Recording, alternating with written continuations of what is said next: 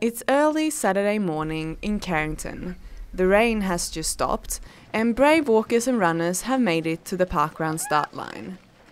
Since 2011, parkrun has grown to be a popular event with 116 courses around the whole country. And one of them is Newy parkrun.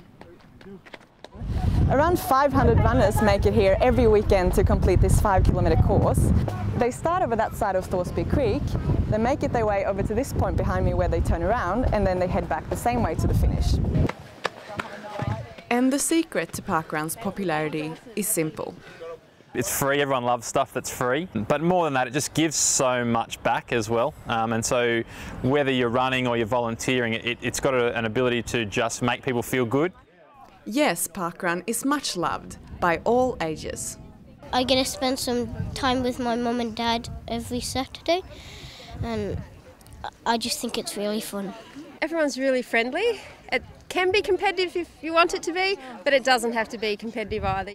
I just love coming out once a week and exercising. The motivation to do it every week is wonderful. Malin Andersson, UON News.